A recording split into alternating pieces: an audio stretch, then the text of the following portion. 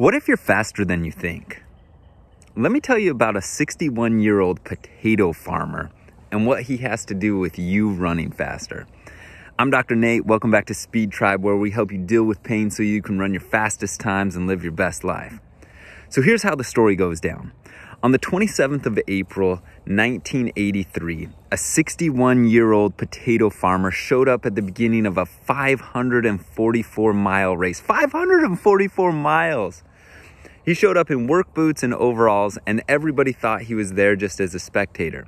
But when the gun went off and the elite athletes all in their light tank tops and shorts just darted off, he did too. Except he was shuffling.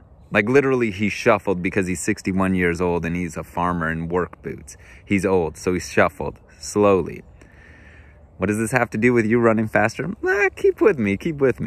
Now, throughout the day they run, it's 544 miles.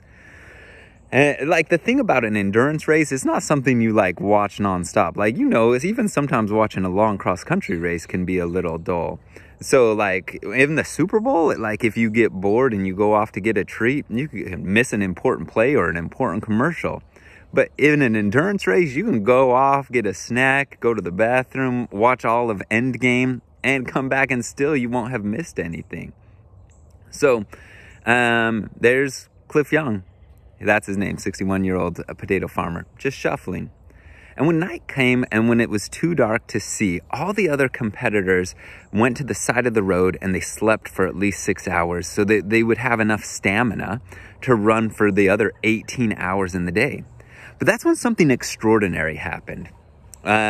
Cliff just kept running. In fact, he ran all night.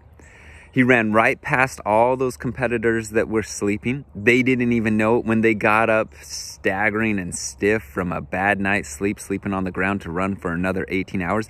They had no idea that Cliff Young had passed him in the night and was still running.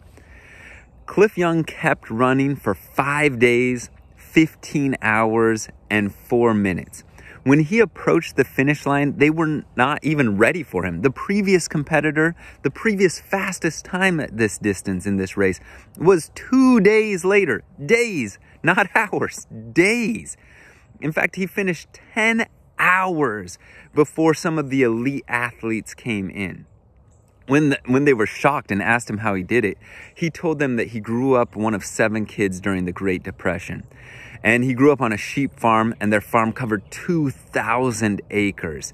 And occasionally cyclones, like an Australian hurricane, would blow in. And then he had to gather up all the sheep on foot.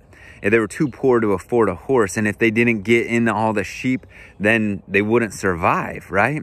So he told himself during this race that a cyclone was coming. And that if he didn't get all the sheep in, his family wouldn't survive. And so this is the story he told him. In sports psychology, this is called detachment. It's finding a way to tell yourself a story that gets you away from the pain and runs faster. But like, this is not all there is.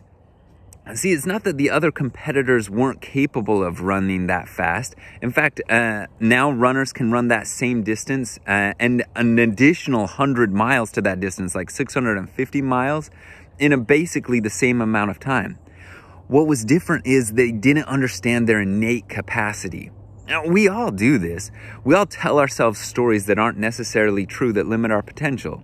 We say things like, I'm not a math person, or I'm fat, or I'm slow, or I'm just not good at finishing. I choke, I'm shy, I'm embarrassed, I crack. It hurts too much and I can't do it. See, when I tell you that we tell ourselves stories, it's not a long story. They're just really statements we make about ourselves, but these statements aren't necessarily true. But these statements begin to form our identity, and they rob us of potential and capacity. But they're not true. They're just automatically generated by our brain. Dr. Merzink, the father of modern neuroplasticity, this is the study of how the brain makes connections. He studied the brain longer than I've been alive, and he says absolutely everyone can get better at virtually anything. So, what if you're faster than you think you are? What if there's more in there? Watch the stories that your mind automatically generates and tell a better story. See what happens. See you next time.